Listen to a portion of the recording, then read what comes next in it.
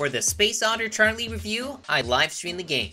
For more live stream games and reviews, check out Rogue Media Gaming or Rocket V03 on Twitch. We oughter be able to explore without worrying about going adrift. The otter puns. Humans left Earth quite some time ago. Everything is peaceful. It's just that somehow the temperature keeps rising. Now, Space Otter Charlie and his crew have set off to explore the universe for a cooler new home.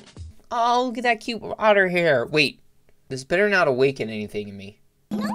Space Otter Charlie is a point-and-click platforming action 2D shooter that has you bouncing off walls in zero-G in order to explore derelict spacecrafts long abandoned by the previous human inhabitants. You'll have to find blueprints for new devices in order to solve the puzzles located aboard and defeat the bosses that lie ahead. You had your chance to turn back. Now I shall destroy you. Now I shall destroy you.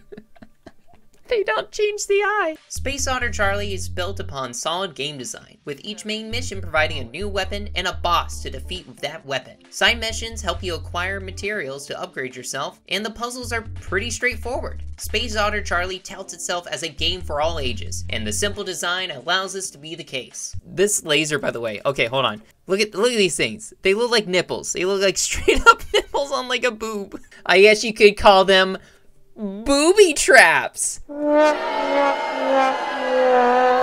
Space Otter Charlie is hilarious as well. It's chock full of otter puns, as well as educational facts about them. This is refreshing for everyone, allowing you to laugh while you learn. Are you sure? Really ready to return the raft? Yes, let's get Otter here! But there are some things that Space Otter Charlie might need to improve. While the gameplay ramps up in difficulty while you play, most of it is simple. This makes the game approachable by all, but less of a challenge to hardened gamers. The graphics are adorable.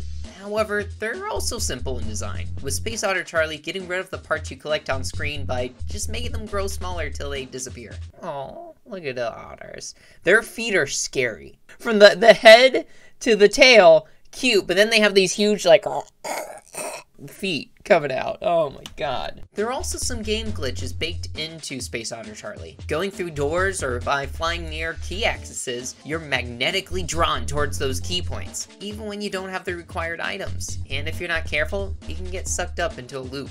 Aww, he's covered in trash and he has all plastic on around his neck. Oh, poor Wadsworth. To be honest, Wadsworth's turtle isn't great at his job, but he sure loves trash and nobody else wanted to be in charge of cleanup.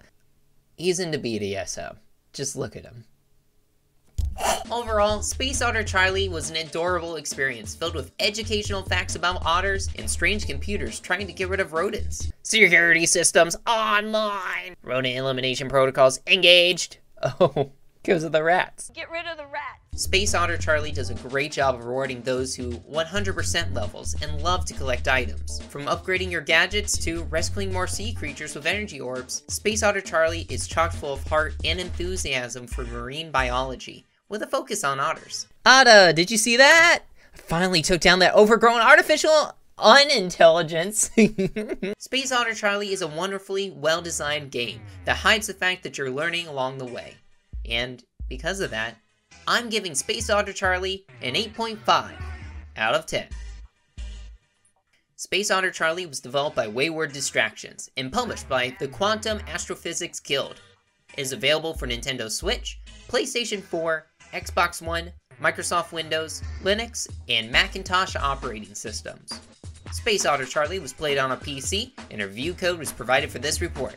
Until next time, play like a rogue.